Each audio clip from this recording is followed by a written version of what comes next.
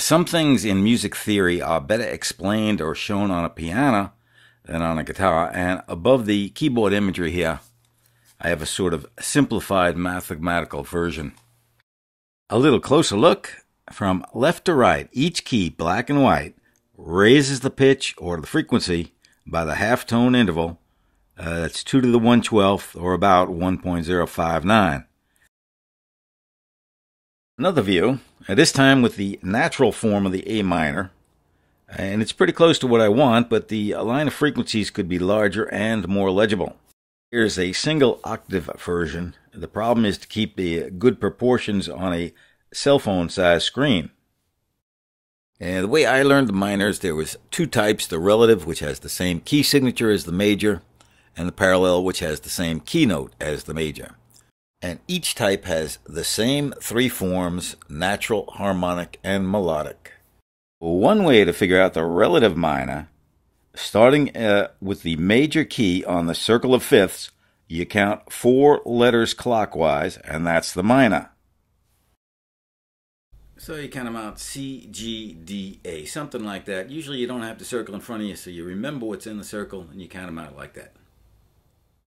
The relative generally means notes in common, and the natural relative minor has every note in common with its relative major. Here, a C major and A minor are the white keys on the piano, and you're just starting at a different place. It's a mode of C major. I'm not going to get into any further details at this time. Now here is that count again, and remember, we're not counting the number of sharps or the number of intervals. We're counting just the letter names. So you start with C as 1, G is 2, E is 3, A is 4, and that's the relative minor of C. A little closer look.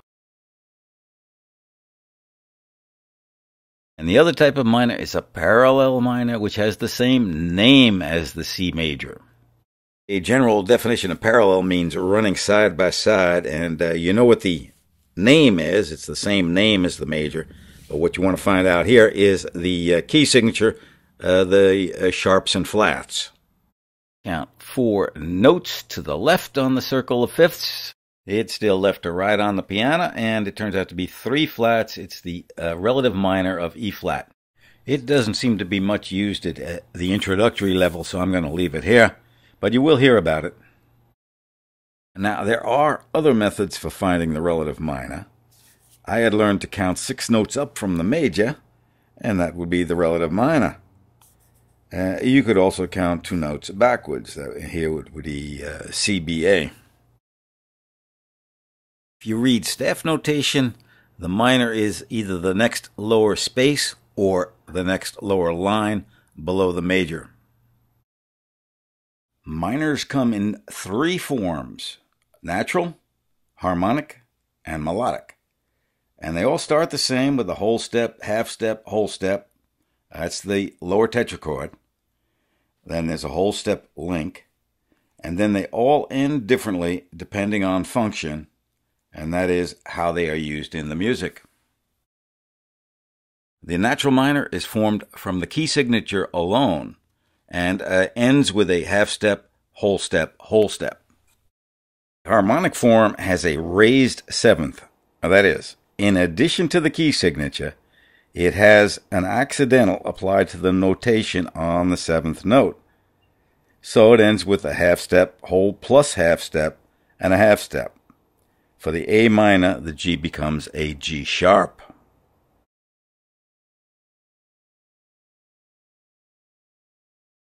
And now we come to the third and final form. It's the melodic, and this is the weirdest of all. On the way up the scale, or ascending, you raise both the 6th and 7th degree of the scale. And here, in this case, it's F and G. You raise them with a sharp to F sharp and G sharp. And then on the way back down the scale, you return back to the natural form, which is without the sharps. And you've got to use a natural in the staff to do that. It's really weird. Here's a closer view. The top section shows the change in frequencies. The notation below shows the usual notation for a scale. The change is indicated by the accidentals, the sharps, and the naturals. And down below on the fretboard there, you see how the notes that are relevant to the scale change, whether ascending or descending. Now you got to also know about double sharps and double flats, and you'll get them especially in the more remote keys down there, which I gray out because I really never want to see these things again, but I probably won't get to be that lucky. I'll probably have to see them again. Here's an A minor pentatonic. A pentatonic derived from the Greek word for five, has 5 notes. And this is just one possibility. There are many. About all I'm doing here is testing out how it looks on this format I've developed. And next we come to the blues. It's actually not a scale, it's an inflection on another scale. I like blues, but I'm going to have to study this up a little bit more before I talk about it. Some older animations comparing the guitar and keyboard. And again, I'm testing and experimenting how the visuals work on various devices and platforms. Here's the C major scale, starting at a frequency of 131 and going up to 262 cycles per second. That's 1 octave. Notice that that's all the white keys of the piano, and with 2 octaves it goes up to approximately 523 cycles per second. Again, all the white keys. Now, here is a common way of playing a C major scale in the same frequency range, but without moving the arm all around, which is a skill in itself. You go straight across the fretboard in a box pattern. It looks squared off like a box.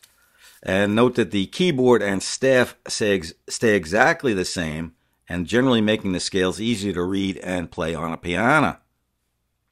Here is A minor, the relative minor of C major. Here's G major, 1 octave, 2 octaves. And notice here we have the first sharp note. It's F sharp. And it's a lot easier to read and understand on the keyboard because of the black keys. F major, the first flat key, and notice again that up on the keyboard there, that flat B flat is nicely set off by a black key. And down below on the fretboard, things are pretty much all over the place, and you kind of want to memorize either the fretboard or the pattern, or better yet, both. Now this will take a closer look at deriving the key signatures, that's the sharps and flats, using the circle of fifths and fourths. The major scale pattern, or formula, is the top line, and starting with C, the C major letter spacing is next, and the C major notes on the fretboard are at the bottom. As you move around the circle, sharps and flats are added to the letter names to keep the major scale pattern. The frequencies stay the same on guitar and on piano. Voice and other orchestral instruments do make slight adjustments to keep with Pythagorean and just intonation, and they have to make slight adjustments when they play with guitar and piano. So, to get going here, from C, you count 5 letter names to G, and then you move the pattern and everything else so that they start on G. The circle indicates 1 sharp. The order of sharps and flats says it's F. An F is placed on the staff, and the formula is changed from an F to an F sharp. And down below there, the notes on the fretboard are changed from a C pattern to a G pattern with the F sharp noted. And F is changed to F sharp throughout the musical range. And then you can keep going clockwise around a circle, moving up by fifths, and then adding sharps to the 7th note of that pattern. And until you get to like 7 sharps, in which case you say, oh no, that's too much, nobody can read that. And then you start going the other way. Here is another version comparing the change on a piano keyboard. Starting with C, you count 5 letter names to the right to get to G. That's the 5th degree of the scale. Shift the major scale pattern, or formula, so that it starts on G. Next, you move the F, that's the 7th degree, to F sharp to keep the pattern. And to get the flat signatures, you count up 4 letter names and you get an F. You move the whole scale pattern up so it starts on F. The B has to be lowered to B flat to keep the scale pattern. And once again, we'll take a little bit closer look on the keyboard. For the flat signatures, the pattern is shifted up a fourth, starting from C. You count 4 letter names or degrees to the right to get to F, then you shift the pattern and then lower B to B flat to keep the pattern. So that's why the order of sharps and flats starts with a B flat when you start with the flat signatures. And you put the flat into this key signature there. Then the entire musical alphabet for this key now consists of A, B flat, C, D, E, F, G. B is no longer in the equation. And to stay in key on the fretboard, you play only the notes that are in or that fit that pattern. Now, you can go in either direction with the fourths and fifths. I'll show you that next. The reason I'm thinking of it here is more for tonal center for chords, but I'm not really sure. I'm just going to put it out here and see what happens. Normally, you go up for fourths, and you go to the left on the circle, but you can go down fifths and get to the F as well. Here's the math just for the fun of it. Up a fourth is the usual thing, I think. Just like C to G is the usual up a fifth. But of course you can go down a fourth, and there's the math that shows how that works. So you can go either way, and I think you normally think of the circle of fourths and fifths as going up fourths and up fifths to get to the key signature. However, if you're talking about chords, and that's the normal way you start out with the guitar playing pop music, you play chords, you play a song. I think you want to keep the idea of tonal center, keep the idea that the C is in between an F and a G, both above and below it. You play a lot of inverted chords, whatever, so it seems like it gives a lot of variety to which direction you're going. And really, when you play music, you wonder what the next note is going to be. And it could be either up or down or no change, and that's about it. Alternating the fifths and fourths up and down is an ancient Chinese method of tuning, and I can use the idea here to demonstrate the reason for the order of sharps and flats in the key signature.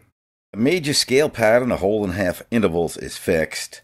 The frequencies are fixed on guitar and piano by the string links and fret spacing, and the musical alphabet ABC was fixed by the Greeks when they invented the alphabet.